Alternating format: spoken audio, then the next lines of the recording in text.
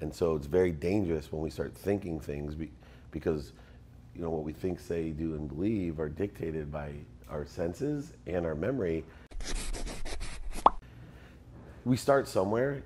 Everybody has an inner voice, and that inner voice usually is not the cheerleader, right? It's the one that says, oh, what are you wearing that for? Oh, did you actually say that, right? This insecurity. So I believe that the inputs into our system are very inaccurate. And so it's very dangerous when we start thinking things because what we think, say, do, and believe are dictated by our senses and our memory. That's dangerous, but it's also easy to control.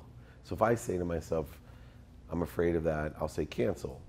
Or, I'm sure a lot of people had some fear-based emotions when they found out about Kobe Bryant. I just say cancel. I'm jumping on a plane, I say cancel.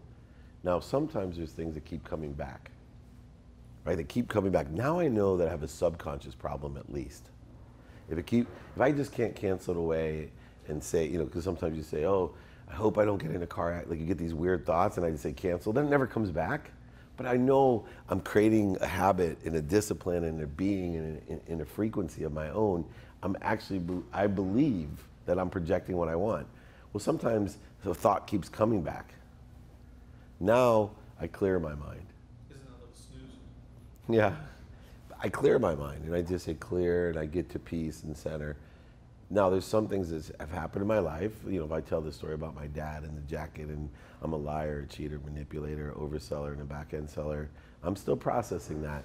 So what I do, and I hated my father, right? To process the things I hate about my father and identify what are the attributes that I hate about him and why would I hate him for that unless I was that way and I'm projecting that onto him. So come on in, man. So the interesting thing is, what Ricky wants me to teach you, this is very woo-woo. I'll think about my dad and I'll find the light in him. Have a seat, guys. So what does that mean? And I think this is really a great practice, whether or not there's things you can't cancel or clear.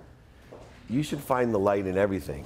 So this is something I didn't write in the book because it's been a while and I found has changed my life.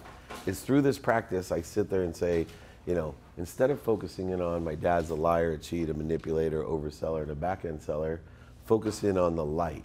You mean naming the actual... I close my eyes and I find a light. Sometimes I'll identify it as, yeah, but my dad truly cares about me, right? Or he worked really hard, right? Or just some kind of light. Then I cover him in all that light.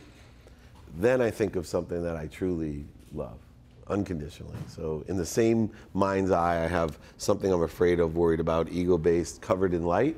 And then I take, my family or my health or, something like cheesecake that I love, and I get a big, big circle of light.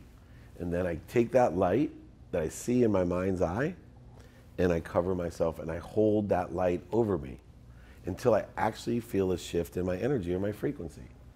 This is a more pragmatic quantum way for me to shift my energy and get a feel for an adjustment in what frequency I'm carrying.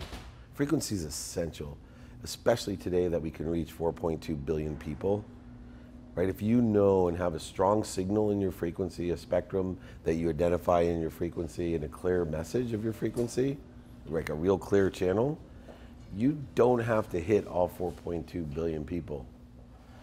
If you had those same attributes in your frequency and you lived in Knoxville, Indiana, you might end up the mayor of Knoxville, Indiana with 1,500 people or 3,500 people.